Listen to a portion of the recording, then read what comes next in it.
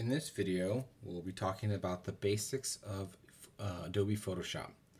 Now, before I begin, I would like to point out that I am using a Wacom Cintiq monitor, and some of the things I'll be talking about will be only usable through a Wacom monitor or a tablet, but I will point them out when they do arise. Everything, at least in this video, can fully be done with a mouse. However, there is a little bit added benefit of having a Wacom Cintiq or monitor or something comparable to that. So, I've opened up Photoshop, and if you've never used Photoshop before, you'll be presented something similar, but you'll see a section like this where it shows your last used documents as well as these various menu functions here to create a brand new document. So in this video, I'm going to talk about a lot of vocabulary, which is important to digital art in general, as well as the basic UI functions of Adobe Photoshop. So here, what I would recommend what we do if you're following along is if you click on Create New, it'll open up the dialog to create a new file. So I scroll over here, click on Create New, and I click, and you see after a moment it opens up a new document settings with a bunch of different settings here. And if you've never done any digital art at all, this might be a little overwhelming, but it's fairly simplistic once you understand the core things. So along the top, they have some tabs that break down different presets that you can go into in here. And you feel free to come back through here, but I'm going to go through and talk about making custom things. And if you ever do development, let's say for a mobile app or something like that, they do have some presets in here for you already. However, I'm going to talk about making one from scratch. I'm just going to scroll this down a bit so we can see all of this at once. You can give the preset a name right here. I usually don't bother with that. You could name it right there. And then they list formats. You guys are probably all familiar with this. They have a width of 8.5 inches and a height of 11 inches. So using this inches as the standard format is something you can do that. If you're familiar with paper sizes and things like that, you can set up your documents to be print size as well as print quality to print. So right now it's showing that the file size would be 8.5 by 11. And it's important to know if you're thinking print, you need to pay attention to resolution. Now, print resolution is 300 dpi, or pixels per inch. I'll circle back to this once we've created something new, but this is crucial to anything print. Anything lower than this runs the risk of looking blurry when you go get it printed. So if your end goal is possibly to have something printed, it's important to have your resolution be at 300 dpi, pixels per inch. And if that's the case, most people will measure things out in inches. Color mode is what the mode of color, how it's being perceived in the document. Adobe is capable of doing quite a few different color modes. The most common being RGB, which stands for red, green, blue, which a monitor would display pixels of color through on the devices. The other one that's most popular perhaps is a CMYK printing process, which stands for cyan, magenta, yellow, and black, which is a gang press printing style platform, which your larger printers or even some actually home printers use the inks inside theirs to create images of different values. Now, the difference between these is minor, but what they do is they have something called gamut, which is just a color range, which some colors will show up better or worse depending on which kind of format it's in. For example, a printer might not be able to print the same colors as RGB, and the RGB, the limited, very few of them can't print everything that's in CMYK. And the same is true for lab color. Lab color stands for luminance, and then two different coordinate systems, A and B channel coordinate systems for color. It's really big on higher end drum scanners and things like that. The last two that I skipped over here is grayscale, if you want a picture to just be black and white, and bitmap is very binary. It's either black or white, the pixels of the screen. So it's I don't use this one as much anymore. Typically, the most common again is RGB, and this is the reason this is because your monitors you're literally looking at right now are RGB color. And I'll be talking about gamut later on and things like that. But my advice is paint in RGB. You can always switch to CMYK later if you need to, and I can show you how to do that in future lectures. So I generally leave that as default, but I'd like to talk about what these settings mean because this class is taught from an academic standpoint and trying to explain everything that we can. Background contents, you generally just says what color the background is going to be by default. Again, you can change this. I just leave it as the background content is white, but you could make it black. You can make it some other color. You can make it transparent. All these things are customizable. Feel free, once you learn the program a little better, feel free to go back and change them. These are the default settings. I'm just going to do 8.5 by 11. Or if we wanted to make these something different, we could. We can also change the orientation to be horizontal versus vertical. That just swaps the two numbers right there, and so on. Maybe I'll go ahead and make this a horizontal picture for this particular demo. So I'm going to go ahead and leave these settings here. 11 by width, 8.5 height, 300 dpi. So this is a print quality image, but it is going to be in the screen space of RGB. And I'm going to hit create. All right. So I reset my settings to the default UI in Photoshop, and this is what it looks like. On the right-hand side, they have a Learn category here, which shows limited tutorials. And by all means, go ahead and watch them. But obviously, if I'm sitting here instructing you guys on Photoshop, I'm not going to be clicking on these. And they also have something called libraries, which lets you save particular things like colors and graphics and templates that you might download from the internet or create yourself. Again, something I don't need for these lecture series that I'm going to be going through. Some of these other ones, I'm just going to go ahead and leave these other ones here, but I'm going to go ahead and get rid of these. And this is the first thing I'm going to talk about is how to customize this window, because I'm going to try to get as maximum amount of screen space as I can for this instructional series. So it's pretty straightforward. What I particularly do, and there's lots of different ways of doing this kind of thing, is I'm going to go ahead and click and drag on this Learn tab right here. And I'm going to go ahead and drag it out.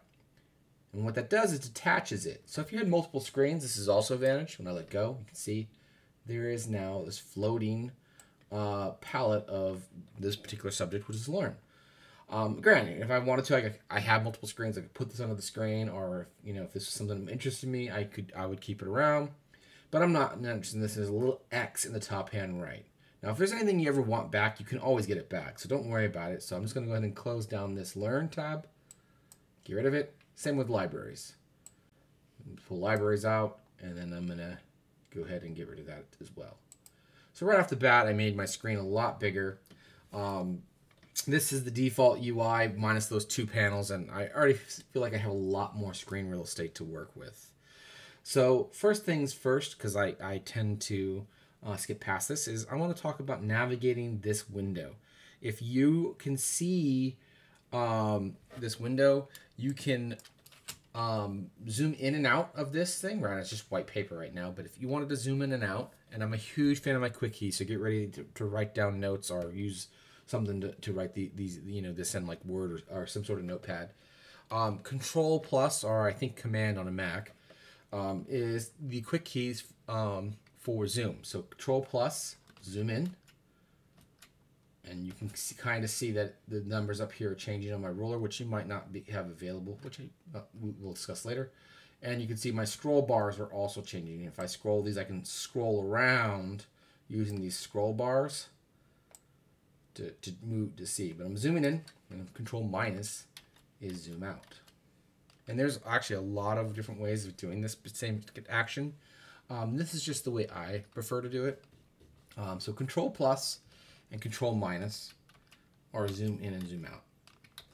Now, great thing is you can also see right here in Photoshop is it shows the name, which mine's untitled because I didn't bother to name it, and it shows the percentage that it's zoomed in or zoomed out in this case, 66%. And it's RGB color and 8-bit. So I zoom out, 33%. Zoom in, 100%. So you just kind of get an idea of where you're at. Now, if you're zoomed in at any point, and you can't see the edges of your paper. In this case, I'm just going to call it paper. You can also, besides just navigating through the scroll bars here, you can also navigate by holding down the space bar. And this is generally the way I do it. Holding down the space bar temporarily changes your cursor to a little hand. And this lets you move the functions around. So you can move around. So holding down the space bar is how I pan the page around and move things around. And again, combined with Control minus and Control plus, lets you move around so much. Okay, so first things first, after that, because again, I wanted to get that out of the way, is we have a menu across the top with pretty much all the commands available in Photoshop. Some of these are found in multiple places, especially if you have different palettes open, but for the most part, I believe they should all be up here, or let you open up something that has them. So, for example, we can come in here and click on File. You can see there's different commands, so on and so forth. Now, these are actions that you can take, and what we also have in Photoshop is tools, and this is located on the toolbar on the left-hand side. So, there's things we can do on the menus, and we have tools. Now, the bar right below the menu bar is a properties bar. And this bar is the properties of whatever currently tool you have active. And by default, my tool is the move tool here. And this tool is what lets you move things around in your screen when things are on different layers. Right now we don't have any layers, but it kind of is just the default tool for things. And so therefore this property bar has all the appropriate tools that are associated with that particular one. So every time you change your tool, this will change as well. Now, I'm going to go through all these tools at some point, but I'm going to go ahead and dive into, my opinion, what is the most popular tool in Photoshop for this first lecture, and that is the brush tool. And that's heavily used in digital painting as well as other kinds of art, such as, pretty much everything, UI art and things like that. So again, I'm a huge fan of my quick keys. I could come over here and click on the brush tool, but I'm going to tap the B key, the Bravo key on my keyboard, and it switches to the brush tool. And the brush properties will all change. So these are all properties unique to the brush. Now, the brush tool has a lot of stuff in here that can also be controlled by quick keys. And again, I'm a huge fan of my quick keys, so I will point them out. But if I can't use a quick key, I will most likely be using quick keys. And again, I'll try to point them out at those instances. So if you ever see something change, and I make a mistake later on the lectures by not, I changed the brush size, for example. I did it with a quick key. I'll do my best to point it out. So let's go ahead and go in here. So first off, we have some brush presets, which we have none. Next thing is we have brush size, as well as some properties of a brush, such as size and hardness, and some presets here, as well as the angle of the brush as well, and the shape of the brush. And then we have a brush library. We have modes of painting brush, and again, opacity brush. Again, I think we can come back to this, but they're all up there, and we'll come to them. So if I move my mouse in this screen, or my drawing pen, you can see a little circle. If you don't see this circle, it's a keyboard property or a property in the preferences, but you can get through the keyboard. It's the caps lock key. You can see it changes based on a circle or a crosshair. So if you don't see the circle, the first thing you want to try is the caps lock key on your keyboard. All right, so the circle shows a brief view of what the tool looks like as a brush.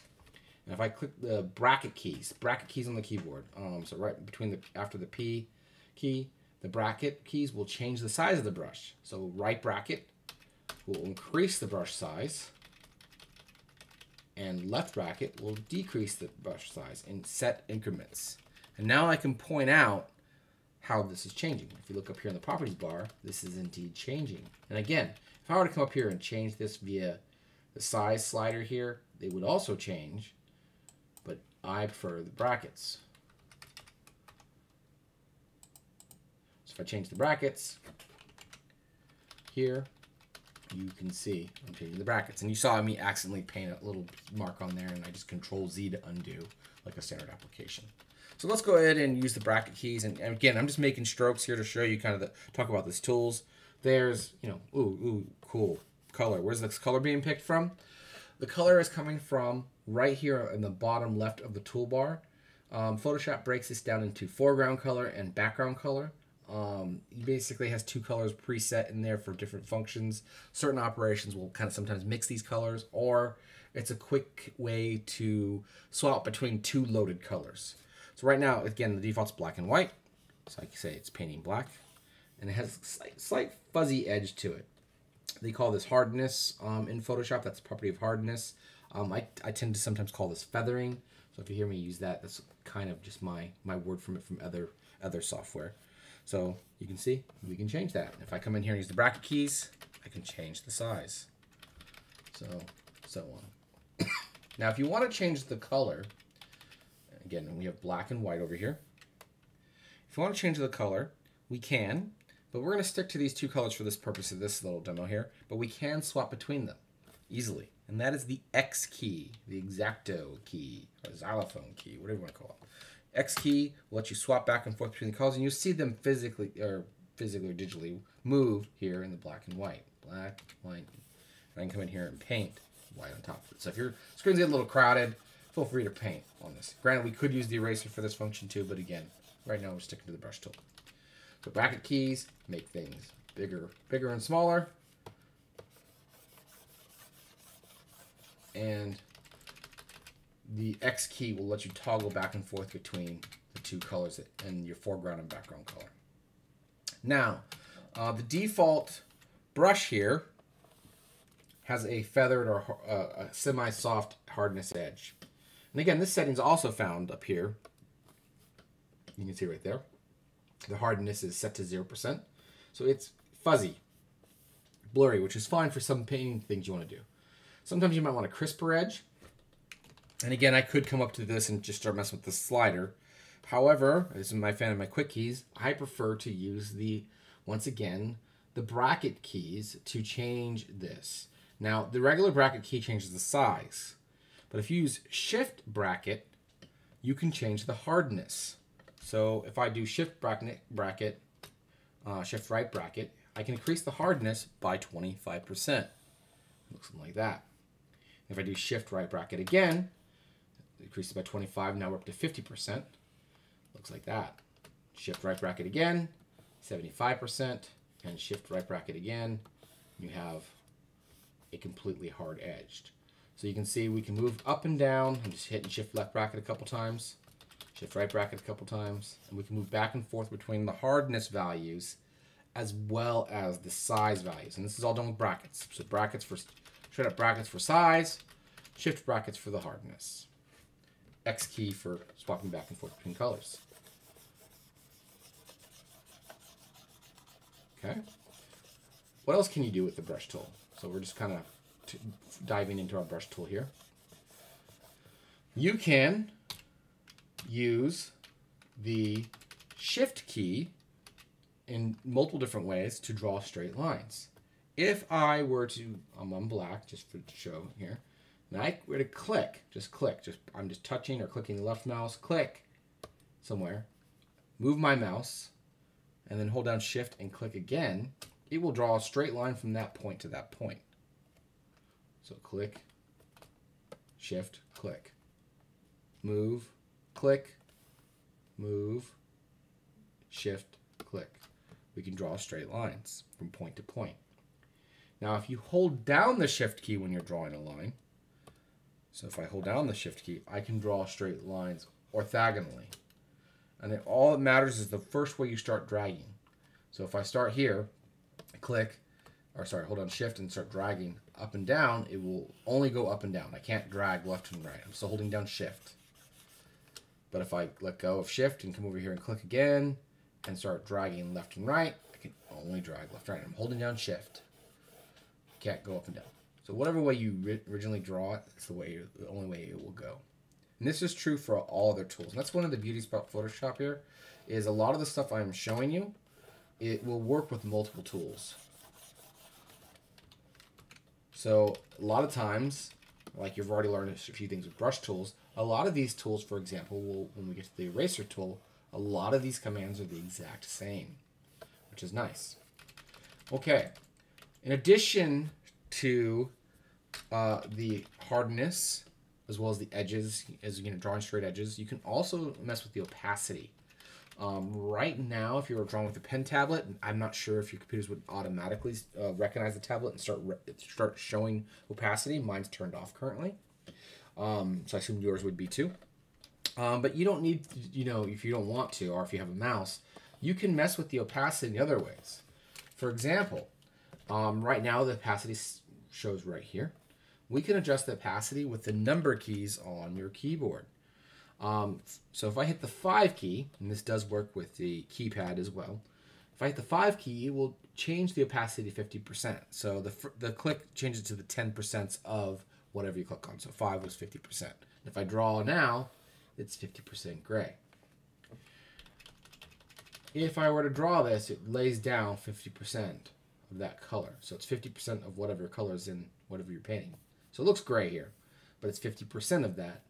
Now, if I were to click and draw again, and I'm holding down, you can see that I can go back and forth. And as long as I'm holding down, I call this like plateauing or leveling up of the color. It will not increase that. And again, I'm just constantly holding this down. But if I let go, I did, and I start painting again, you see same thing. But if I cross over, it will start stacking those on because I had 50% to 50%. So a lot of digital applications do this, but it does take a little getting used to, especially if you come from a traditional art background. It tends to layer a little bit more differently. As you can see, I can layer it over and over and over and over again. I can lay it over and over and over and over again. So let's say you're getting tired of seeing just black and white. You want to pick different colors, and you want to start messing with the opacity. You totally can do that. I'm going to clean this up a little bit first. We can change these colors to be whatever you want. And there's lots of different ways of doing this.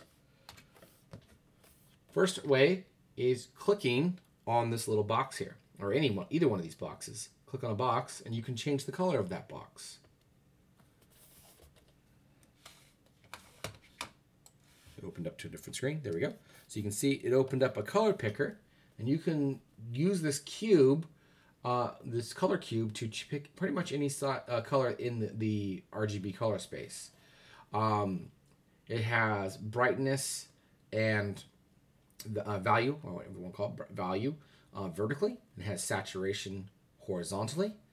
So what we can do is we can get a really saturated red, highly bright, and then it has the hue on the right hand side, this hue bar, so you can change the colors here. So you can see we can change the colors as such. It also lists these values in HSB, which stands for hue, saturation, brightness. Sometimes it's referred to in other programs as HSV. RGB, which is your monitor color space. Lab, which was the one that I mentioned for a lot of high-end color scanners. CMYK for print. And it has a hexadecimal code right here. Now, if you see this color, and it shows you what it's turning into and what the current color was, over here on the right-hand side, sometimes you'll see this little exclamation mark. That means it's out of gamut. On a gamut, I mentioned this when we talked about RGB to CMYK. That means this color won't print. Because this is RGB has light running through it, it'll print duller. And if you click on this little square below the exclamation mark, you'll see what it looks like, roughly guessing what it will look like printed. So Photoshop's already trying to say, hey, we don't think this will print in the color space that you're picking. Now, there are other ways around it. I'm just talking about standard printing operations here. So this is out of gamut colors.